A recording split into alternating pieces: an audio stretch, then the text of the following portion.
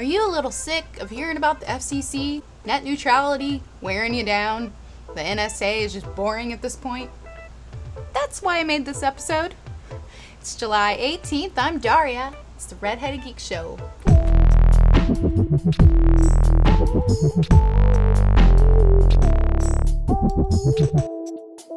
So I have some cats. We have 3 actually, and one of them, we call her Pikachu. Yes, seriously.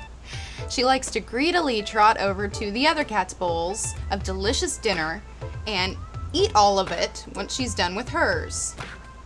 She's really fast and kind of chunky. The problem is these other bowls of food don't belong to her. So what could we do about this?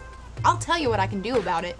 A new Indiegogo campaign for a Taiwanese company called 42 Arc came up with an idea to have facial recognition technology on a cat feeder to dispense a predetermined amount of food for each cat. It's a smart cat feeder, the smartest I've seen so far. It's called the Bistro, and it also knows how to not refeed the same cat. We would definitely need that. It's able to monitor how much food and water your cat has. You can even set it to hand out small quantities at a time so your cat can gobble, not throw up, digest a little, and gobble a little more. Oh yeah, my personal favorite, you can set up live streaming feeding sessions to be like a crazy cat lady and watch your animals eat while you're at work or on the go. This is totally awesomely genius. It's also a social network. You can use the device to create a profile for your cat where feeding history and photos can be posted.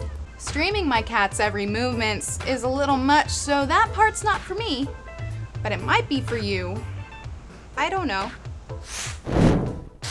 Robotic assistants don't seem to catch on. I mean, the Roomba sure is amazing, but for little bots that sit on your desk and try to talk to you, I feel like they haven't really reached beyond lame yet. How about this little robot that looks kind of like a one-eyed lamp? He is Jibo, and he is here to interact with you and be a part of your family. He was created by Cynthia Breezel, a social robotics pioneer, and this guy wants to help humanize technology, which could end up being the first family robot. Jibo can scan you using facial recognition. He can take orders by voice, take a photo, read you a text, play you a voicemail. He's pretty intuitive. Out of the box, he comes with educational, photography, entertainment, and communication applications. Am I cynical? I think of the NSA when I think of anything that can follow me around and stare at me, understand what I'm talking about, and look at my children. My husband would like it if it had Scarlett Johansson's voice built in. Why must they overlook the super easy ways to sell stuff like this? The keyboardless keyboard, an invention that keeps my skepticism going. Don't we have enough annoyance having to type at all as it is?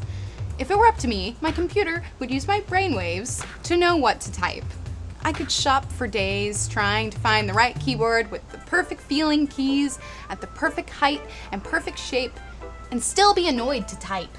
Don't get me wrong, it's not that hard and you can get used to it, but it's super inefficient at times. Backspace, backspace, backspace. The solution to this issue, get rid of the keyboard. An Austin-based startup is designing AirType, a prototype that has you wear 2 bands on your palms and use nothing as your space to type on.